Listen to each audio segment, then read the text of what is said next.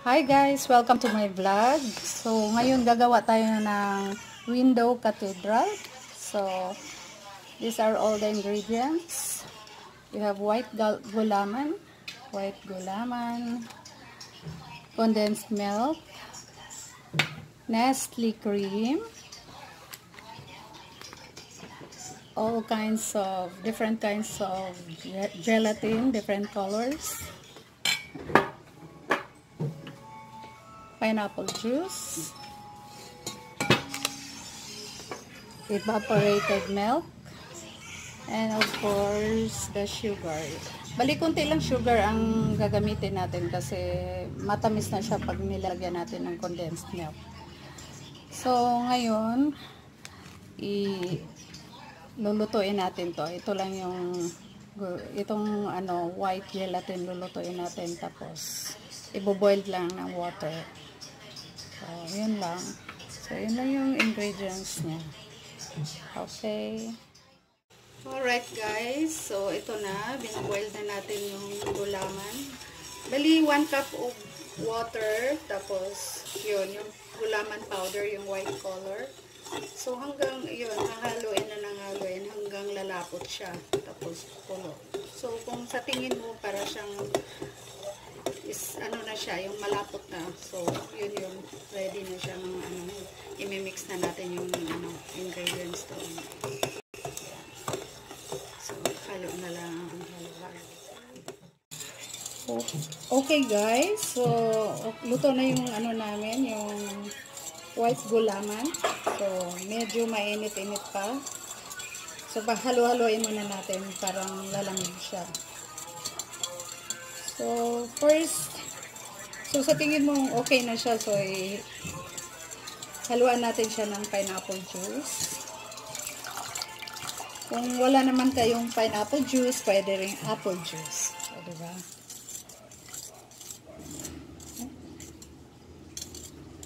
Yan, halo-halo. Ayan ako. Yan, mix lang natin.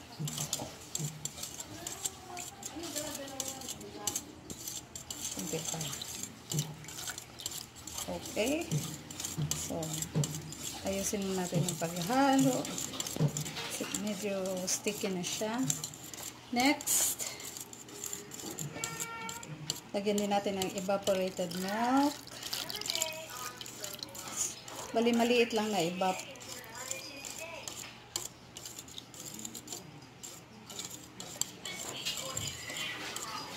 And Nestle cream.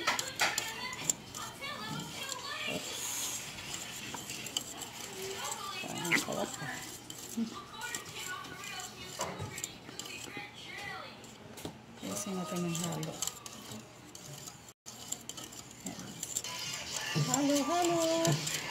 So, and lagyan din natin ng sugar. So, tatansyahin na lang natin yung sugar kasi meron din tayong condensed milk na ihalo. And condensed milk.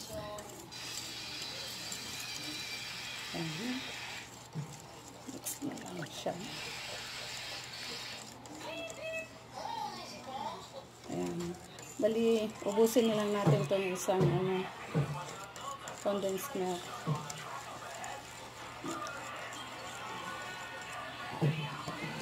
Ayan. So, mix na mix hanggang mahalo siya lahat.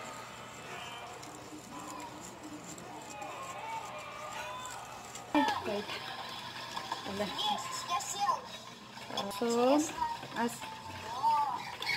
na siya, yung mix na siya, nami-mix na namin. So, ready na namin ilipat sa maliit na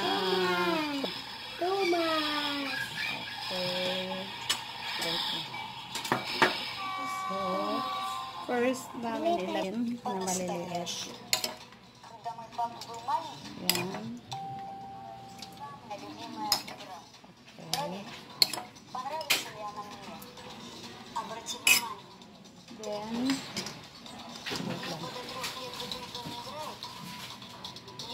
Pour namin to.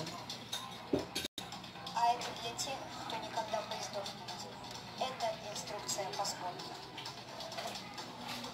Что особо радует? Свет горит, музыка играет. Punuin na lang. Yan. Ой, это Audi? Либо Олимпиада какая-то. Длинный пути. 325 Tapos, сантиметров. on top, Можно далеко уехать. lagyan natin ulit ng gelatin. Как я понял, Kung gusto nyo maraming gelatin, pwede rin. 80 Kung maraming colors, и у тебя будет один настоящий. parang, Здесь написано «Построй свою alright. дорогу». So, ngayon, ito ilagay namin sa freezer. Then, bukas, pwede na siya. Pwede na siyang, Вот это. pwede na natin kainin ito bukas. Вау. So, ganyan lang. Ха. Alright. Ito na namin yung plastic. Ng plastic parang nalagay na namin sa ref. Okay.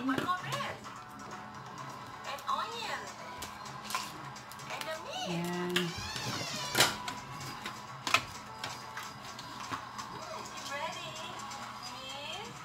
So now it's in the fridge. Okay, so guys, bukas pwede na to siya bukas. Siguro bukas ng 7 o'clock pwede na namin makain yan. Okay, see you. Hi guys, this is the result of my window cathedral. So, ito po yon. So, bali, wala akong red colors, pero more on green. Pero ito yung result niya sa window cathedral. Then, ito po, try natin kung okay ba sa inyo. Tikman natin kung masarap. Oops, wait lang. Oh, parang malaking subo to ah.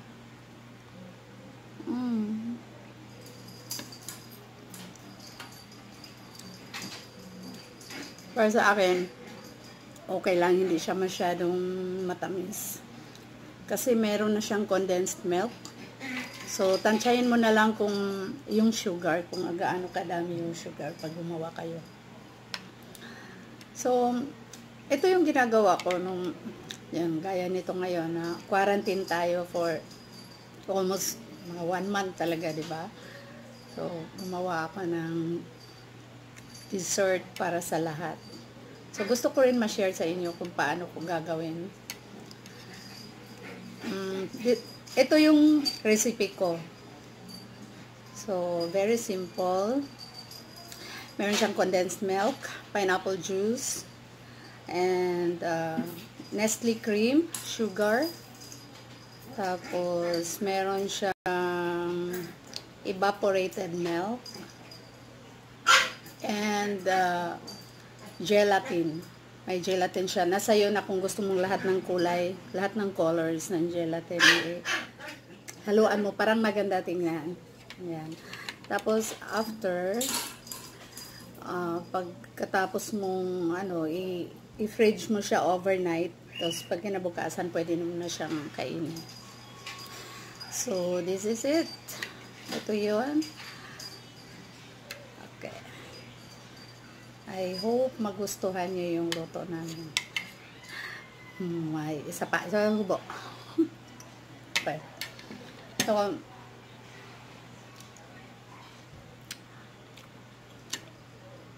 yan. Yummy talaga. Para sa akin, yummy. Okay, so I hope you enjoy watching my vlog. And don't forget to subscribe and click the notification bell so para pa-follow nyo lagi yung lahat ng videos. So every time na may new videos ako, na-follow nyo lagi yung lahat ng vlog, lahat ng videos or mga activities. Alright? So thank you for watching and thank you. See you next time again in my next vlog. Alright, thank you.